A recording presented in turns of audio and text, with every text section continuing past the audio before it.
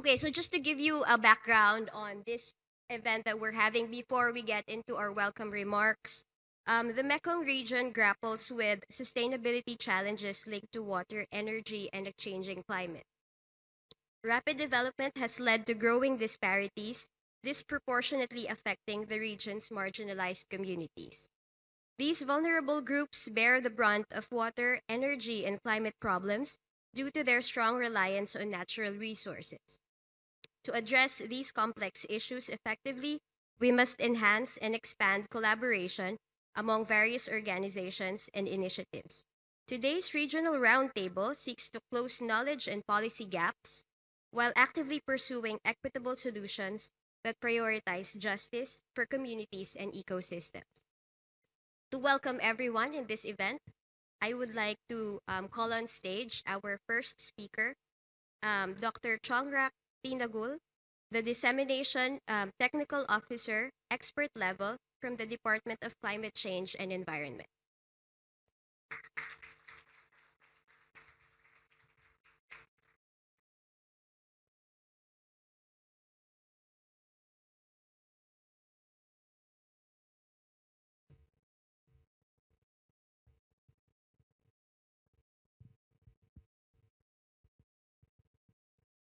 Thank you.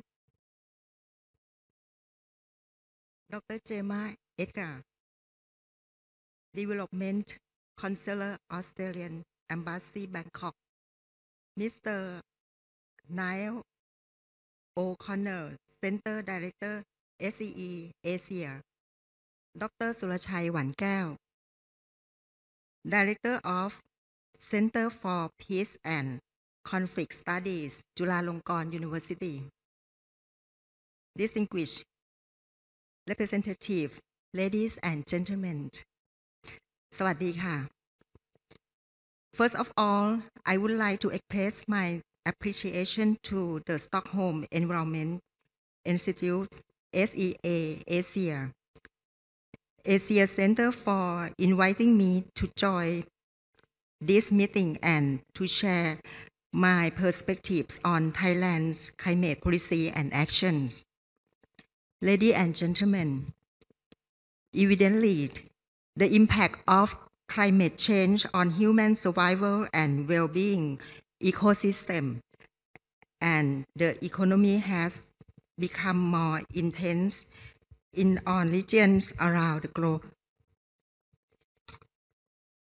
Over the year, the global communities has stepped up its effort to collaborate and take necessary action to tackle climate change, particularly through the adoption of the 2030 Agenda to Sustainable Development and the Paris Agreement, with the aim to limit the global average temperature rise to below 2 degrees Celsius, or even better at 1.5 degrees Celsius, and to move forward the climate resilient development to speed up the pace of climate actions, capacity building of all sectors, along with adequate, predictable and accessible support for climate change mitigation and adaptation are required. Like other nations, Thailand is not immune to the destructive and unpredictable impact of climate change. In 2021, Thailand has ranked the 9th most vulnerable countries to long-term impact of climate change. In addition, climate change cost us over $1 trillion in socio-economic loss over the past 2 decades. As a result, Thailand must exert every possible effort to tackle the multi-dimensional impact of climate change.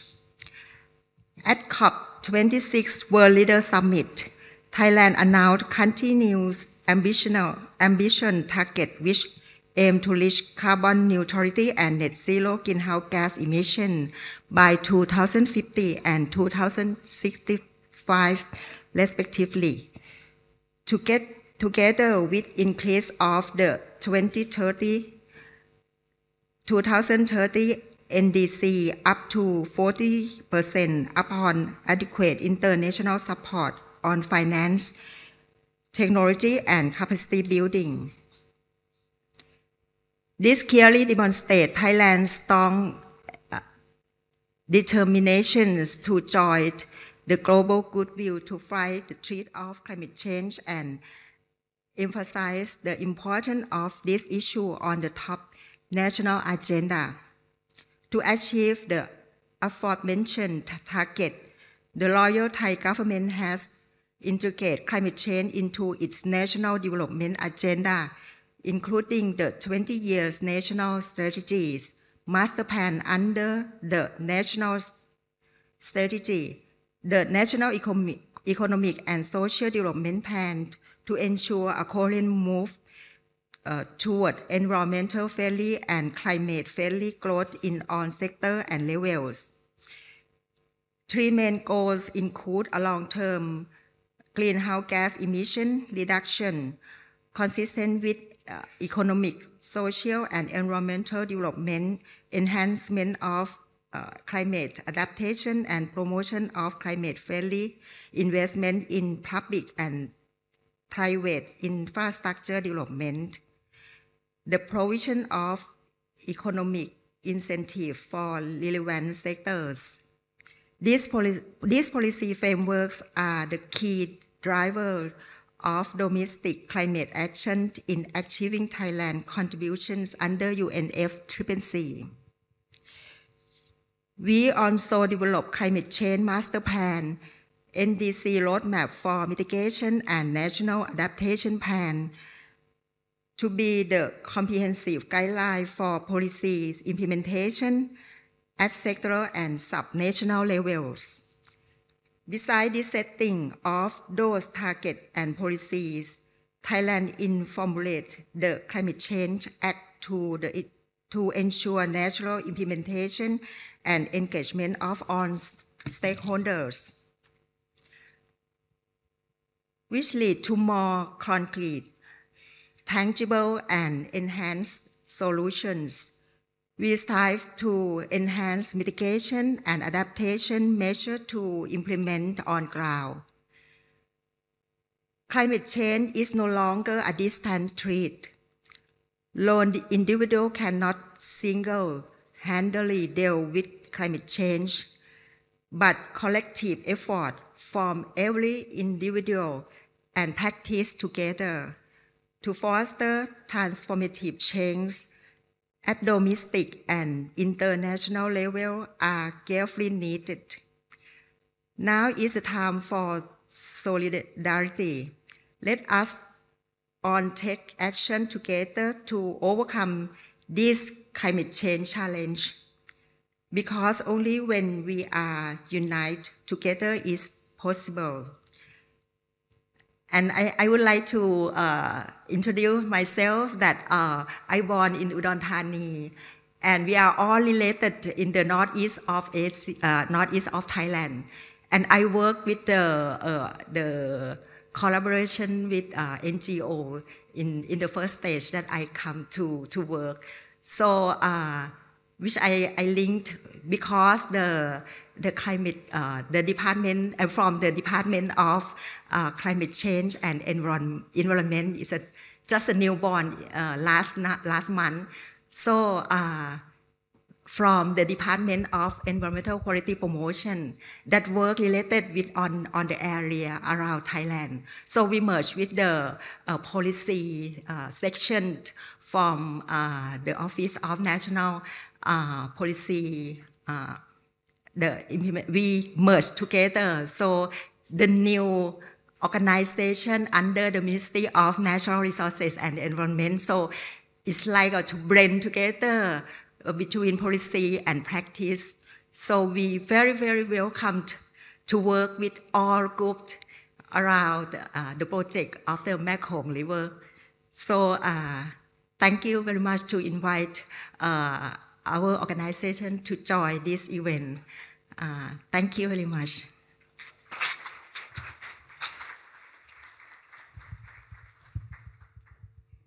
Thank you very much, Dr. Thinagul.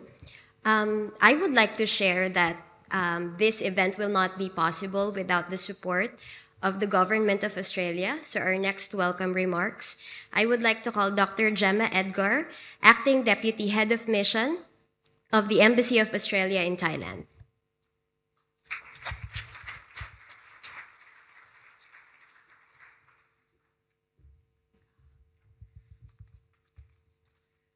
Well, good morning, everyone. Thank you so much, Dr. Chongrak. That was, so interesting and important to hear Thailand's perspective. So thank you so much.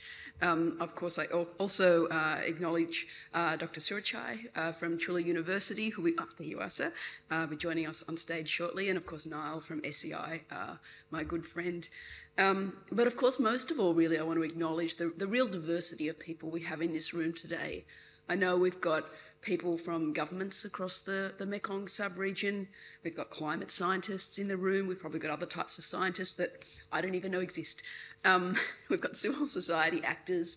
We've got development partners. We have a real diversity of people here, and I think it's that diversity that needs to be acknowledged. So thank you for coming together, and thank you for those who will join us on stage today as speakers, but those of you who are participants, equally important as today comes together. So I want to note that, in recent years, we have seen stronger storms, we've seen, prolonged droughts, we've seen intense bushfires and more frequent flooding.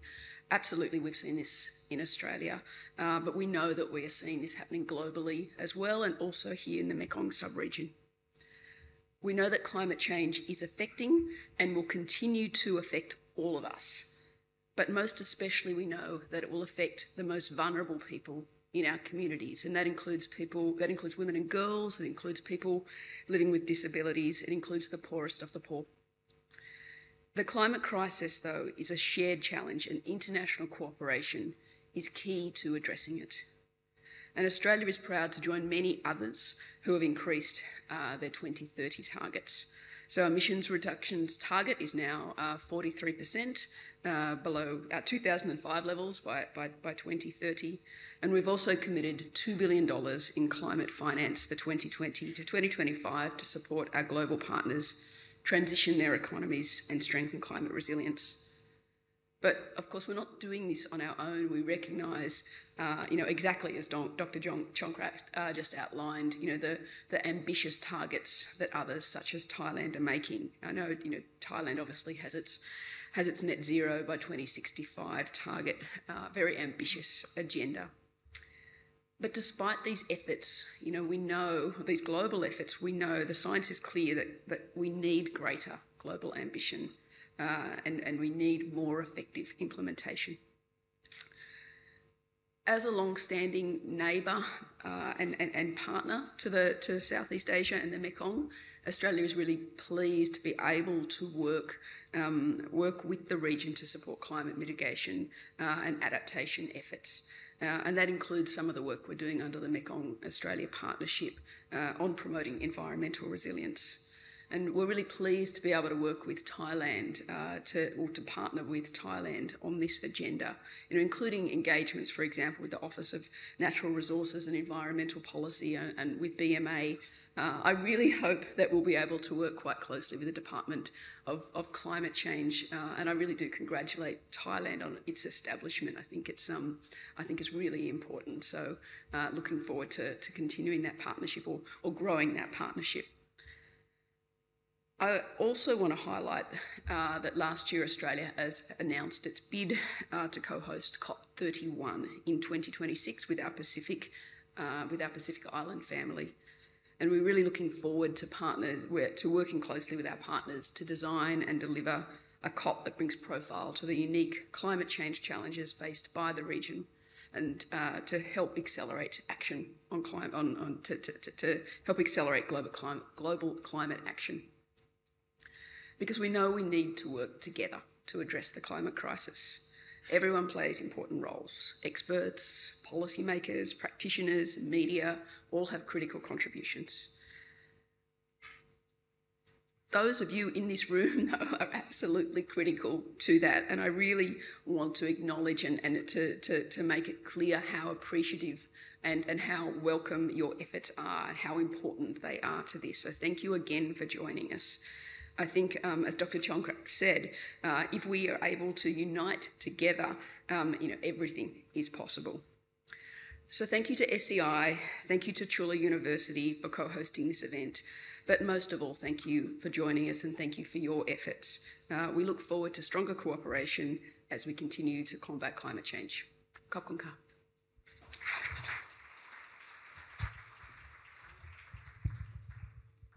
Thank you so much. Next, I would like to call Niall O'Connor, Center Director of the Stockholm Environment Institute, Asia Center.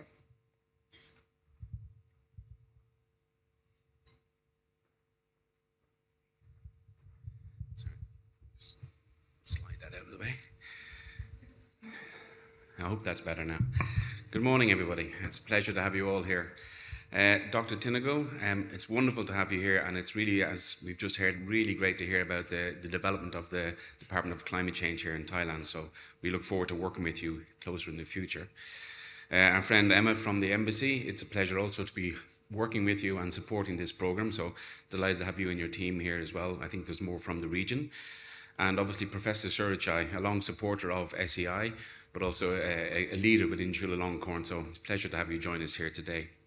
But everybody else, it's critical that we have all of you as partners in this process moving forward. So very happy to welcome you to this forum today. So thank you for making the effort to come here. So I want to extend a warm welcome to everybody and to see as we gather here today to address the existential threat of climate change. And we're going to have a particular focus obviously on the Mekong region and Southeast Asia. It's an honour to stand here before you today to open this significant event where we'll aim to try and identify the critical elements of the regional response to the threat of climate change. And we'll also try and place this regional response in the appropriate global context, since climate change demands actions at all levels of society, within all the sectors and within all the global regions. We can't solve it in just one place. The journey towards the global cooperation on environment and development, it started over 50 years ago with the Stockholm Conference, so that's naturally where SEI has got its name, and we're proud to have developed from there. And 20 years later, in 1992, the world adopted the UN Framework Convention on Climate Change, our UNFCCC, and from that it's helped then to work with the Intergovernmental Panel on Climate Change, the IPCC, in which we have 4 authors of the most recent 6th report here with us today. So we're very happy and privileged to have 4 of you here today. So in this age of disinformation and climate denial, we're very proud to say that our meeting is also rooted in scientific evidence and builds on the task of bridging science and policy that lies at the heart of the SEI mission itself. Communications and dialogues are also crucial in the science policy process. So we're also very fortunate to have many scientists, many policymakers, many people from civil society, and indeed the media here today. We need all of you working together. This year marks another milestone regarding the evidence of the state of the climate crisis. Just last week, the UNFCCC released the synthesis report on the global stocktake of the Paris Agreement, and this underscored the slow progress on the key goals related to mitigation, adaptation, loss and damage, and indeed the means of implementation, whether it's finances or technology transfer. So we still have quite a long way to go to achieve success. And meanwhile, as we look around us, it's also clear that climate change is no longer a distant threat. It's already here with us and we're facing it today. The consequences of human-induced greenhouse gas emissions are already being felt, whether it's in the form of extreme weather events, which we unfortunately see all too often in the media, rising sea levels, disrupted ecosystems. And all of this, it's clear that the cumulative impacts is on the lives and livelihoods of the most vulnerable communities. This is not acceptable. So if we do not take immediate and concerted actions, these consequences will only continue to intensify, affecting not only our generation, but obviously the generations to come, because it's going to take a long time to turn around. So it's abundantly clear that we must act swiftly and decisively to limit the emissions and to prevent further warming. And at the same time, we must protect the vulnerable populations, develop and transfer new technologies and new capacities, and ensure we do all this in a just transition process to a sustainable future. This imperative to act, and to act urgently, is at the heart of our discussions today.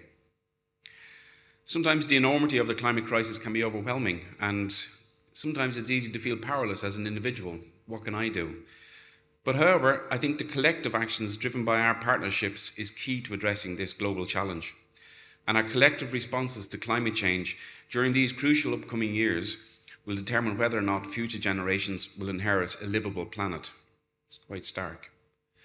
So the response of climate change requires an inclusive, all-of-society approach. With representatives from governments, businesses, academia and civil society and the media, we must unite in our efforts in light of the scale, scope and complexity of the global response to climate change. So we're all part of the solution and our collective actions are paramount. Close engagement with diverse groups of people and communities is key to SEI's research approach, which we implement across 8 centres on 5 continents.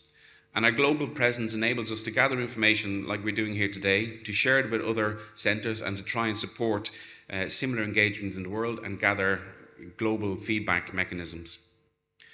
So today we turn especially to the task of strengthening regional cooperation and fostering effective policy dialogue across the Mekong and Southeast Asia. And I think we have a unique opportunity to lead by example, all of us here in the room, and to help create a more inclusive green transition process, one that is built upon shared visions and goals. And we can demonstrate the value of regional partnerships and transnational cooperations in increasing capacities and in scaling up ambitions in the response to climate change, while simultaneously we also need to deliver on our globally agreed sustainable development goals. So let's imagine a future where nations in this region fully cooperate to share their knowledge, their technologies, they're facilitating partnership programs, they are accelerating progress towards sustainable low-emission futures. We can be a part of that. And it's a future where we stand in solidarity to protect the environment and to ensure no one is left behind. So in conclusion, the time for action is now and the responsibility lies with each of us here today. So today's discussions and collaborations will shape the path forward, and together we can make a meaningful impact in the fight against climate change. So the insights from the scientists, the insights from the policymakers and from academia and from the business sector and indeed from civil society will give us an inclusive understanding of the situation and how we can try to address this moving forward. So once again, I want to say a big thank you to all of you who have joined us here today, and we look forward to enlightening deliberations over the next few hours. So thank you very much.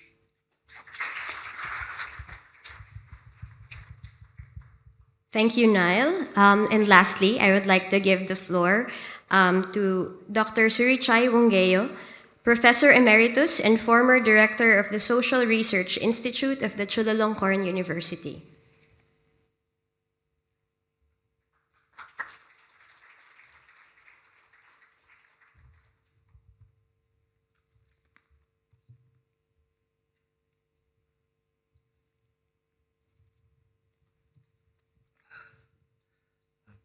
Good morning and สวัสดีครับ I am very honored to be a part of this event. As a personal friend of a few people who are here, I feel very happy that we are still alive. I am joking, but I am serious. In the sense that we talk about not too distant climate change. We talk more about health these days. But what we are really concerned is planetary health. Health of humans, health of non-humans, and health of our nations and communities. So in that mood, in that feeling, I am very much happy to welcome all of you to our country, to our partnership conference today.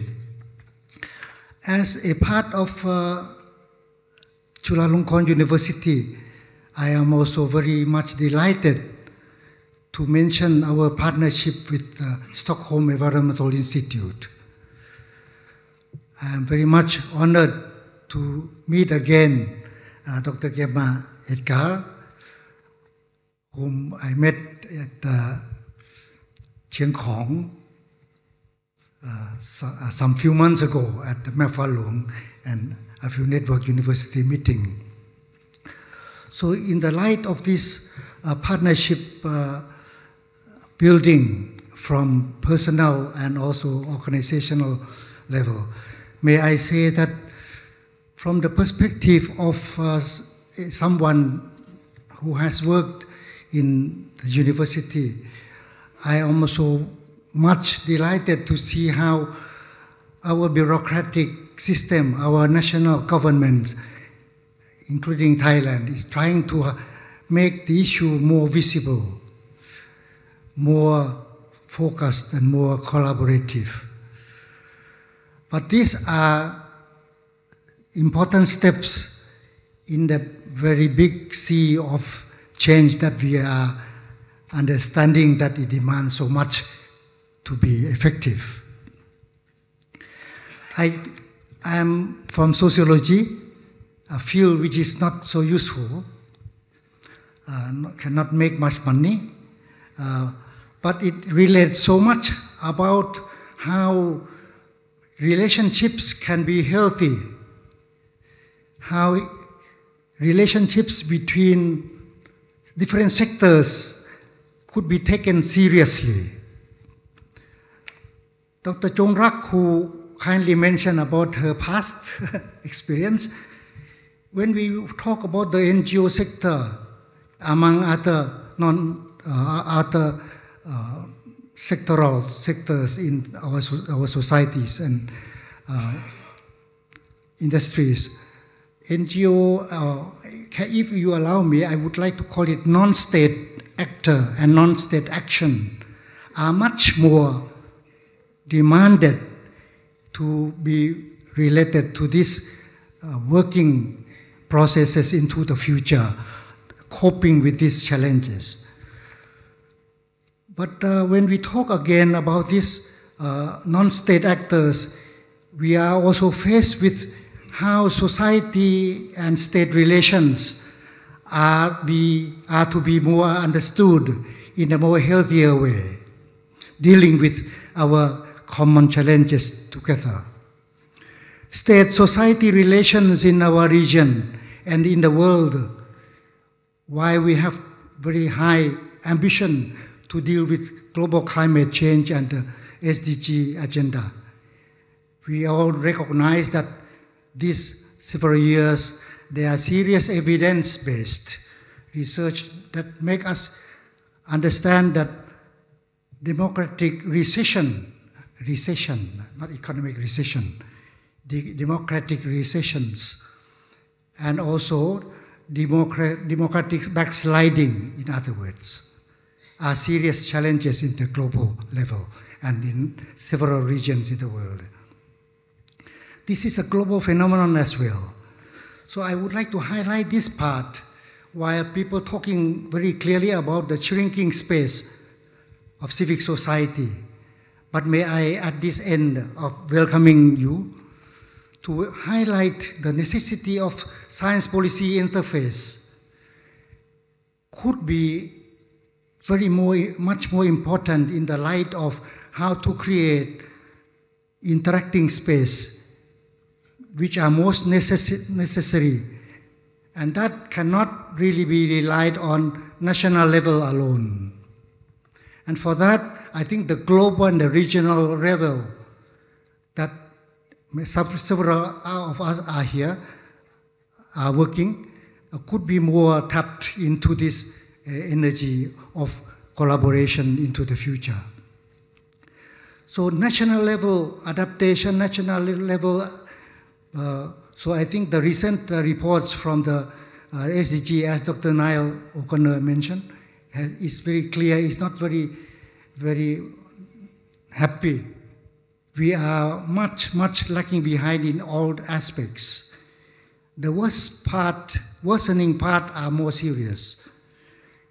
But some part are encouraging in the light of biodiversity. There are new agreements on biodiversity beyond national jurisdiction. There are new agreements, as several of you recognize, the Montreal Kunming framework. And much are captured by the leadership of several scientific and also business industrial sectors. But yet, we do need not only this ambitious words and framework, but we do need more mobilization of intellectual capital beyond the usual framework that we used to work. And for that purpose, may I highlight the importance of our meeting today in a few days, that all of you have come from various work levels and various sectors, but we do hope that we see also from my experience, we do hope that a more regional, a more globally linked with national discussion and also making more multi-level engagement together across borders can make more sense together and highlight and make serious demands for regional policy institutions to be more active and more engaged. I think many governments are very, very serious, but they also need a lot of support. And in that light, I should like to end by saying that coming from a university, I know a university also need to do a lot to work, not in the usual silo type, but more collaborative, more cross-disciplinary with all of you. So with that, may I also express my gratitude for your presence and your efforts to come here. I look forward to more engaging next stages together. Thank you.